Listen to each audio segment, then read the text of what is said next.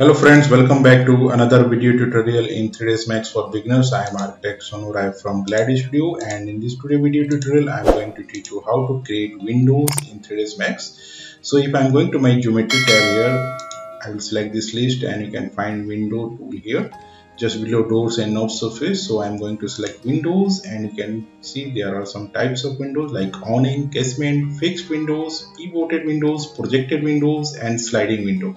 So if you are not familiar with this, you can refer some images here.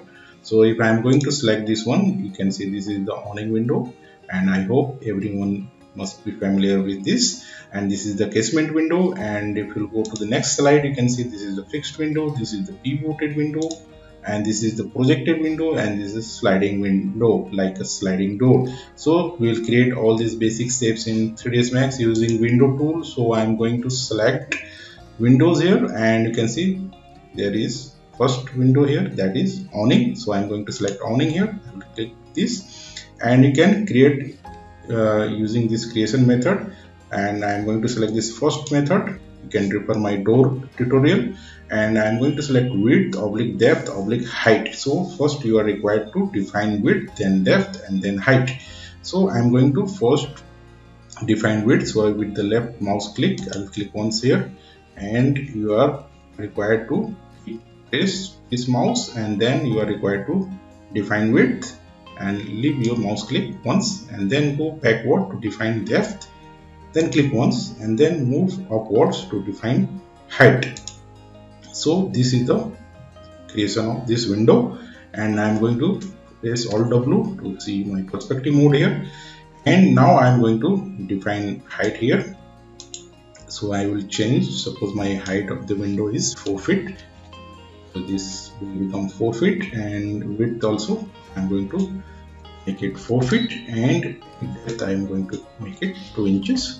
So this is the window. And if you go down here, you can see this is the frame. So horizontal width is 0 feet, vertical width 0 feet, and thickness is 0 feet. So I'm going to make it 1 inch here, and you can see this is the frame. And vertical width also I'm going to make it 1 inch. So you can see this is the 1 inch, and now thickness also you can make it 1 inch likewise. So if I'm going to my glazing, you can see this is thickness is 0 here, and now I'm going to make the thickness as 2 inches. So you can see this is glazing thickness is changing, so I will make it 1 inch only.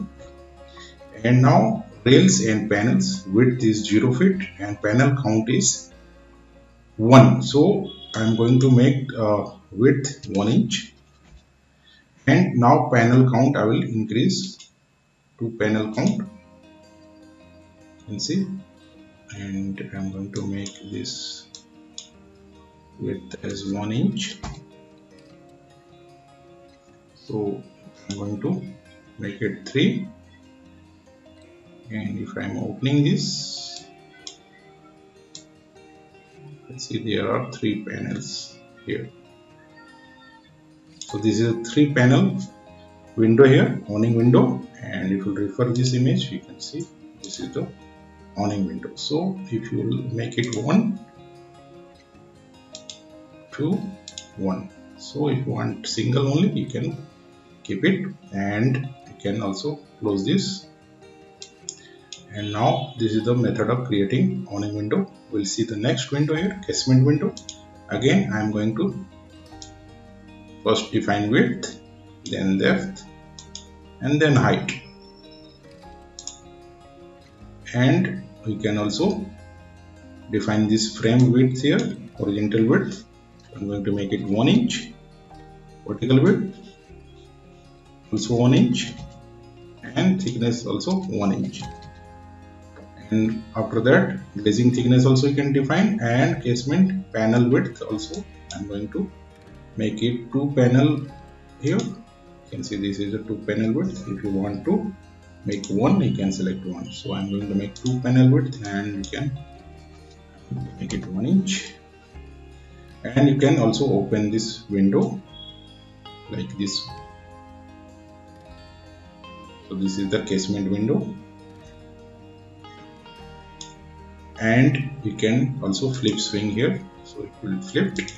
So this is the method of creating casement window. Next we'll see fixed window, and can also just define this width, depth and height, and you can practice this setting. You can see all every tools is same here. I will see these rails and panels, so you can define 1 inch here. You can take whatever you want, and panel horizontal I am going to give 2 panel here, and if you want 3 you can select 3, so I will make 2 panels here. So, and panel vertical also I'm going to make it 2, so you can see there are 2 panels. And you can also chamfer this profile, so it will be chamfered, and rest setting is same. So now next window is pivoted window, so I'm going to first define width, then depth and then height, and can set this frame like this, and glazing also, and rails also you can do. And you can also open your this window, so you can see this is the pivoted window. So next is projected window, and again we will define width, depth and height, and you can see this horizontal width also you can change, and glazing thickness, rails and panels. So middle height also you can set, bottom height also. So suppose if I'm increasing this or decreasing this, you can see this is increasing and decreasing. Same this middle height also you can increase or decrease, and you can also open this like this. So this is the projected, and last one is sliding window. So I'm going to again define width, depth and height, and you can set this frame here and glazing, rails, panels.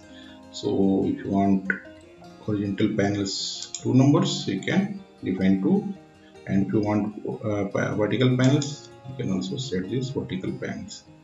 And if you want to hung windows, you can select this box, and if you don't want hung windows, you can uncheck this. So it will be sliding like this, and if you want to be hung, it will you will select like this. And you can also open this like this one, and if you uncheck this box, it will be open like this. So this is the method of creating windows. So this was the basic tutorial about how to create windows in 3ds Max using this window tool. So this was the tutorial for today's session. In the next session I will come with some more interesting topics in 3ds Max morning. So thanks for watching. Please like, share and subscribe my channel. Bye bye.